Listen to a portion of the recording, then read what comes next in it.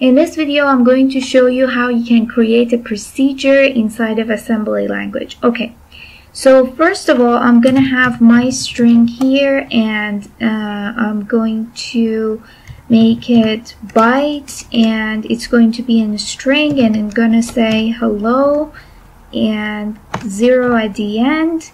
Then I'm going, okay, so this part is important. You have to pay attention. We want to create a procedure inside of in the assembly language. So the first thing to notice is that your procedure goes after main ENDP and before end main. So your procedure will go here after main ENDP and before end main. And here you will name your procedure. You can name it anything that you want. I'm going to say some procedure. I'm going to say some proc. So that's that.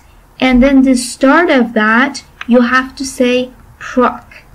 Exactly the same way. It doesn't matter if it is uppercase or lowercase, but like your main proc, you have here some proc, proc.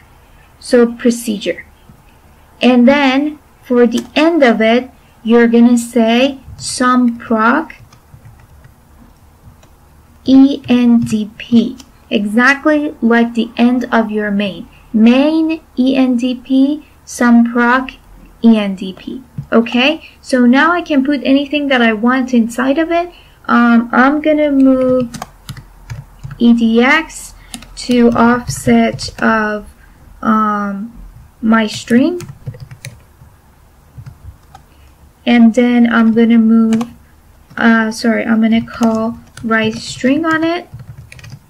But this is inside of my procedure. All of these things, let me make it better a little bit and make it more readable. Okay, and we're going to put some space here. Okay, so right now I have this one inside of my procedure. It is not inside of my main, and as long as it is not inside of the main, it's not going to do anything.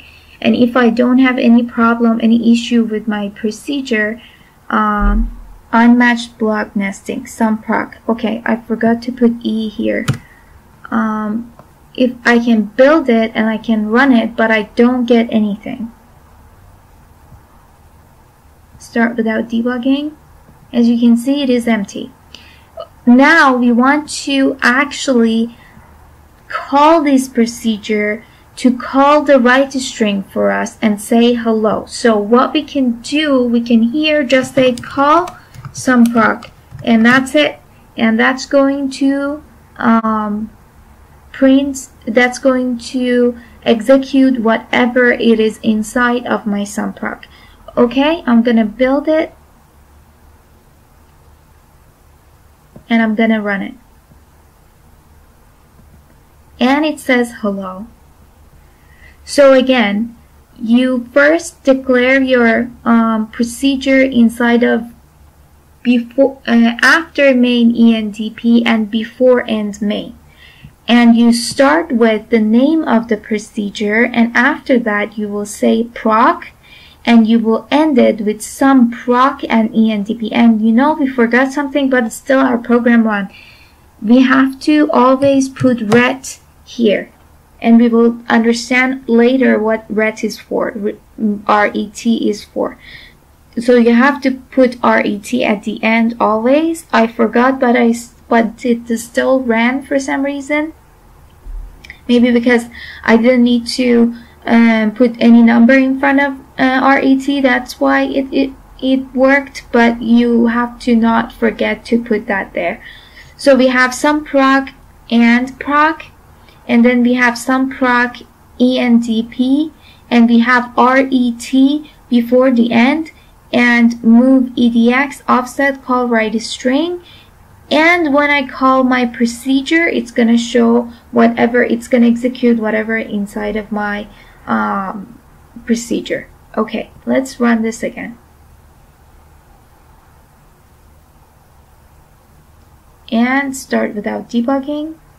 And I get hello.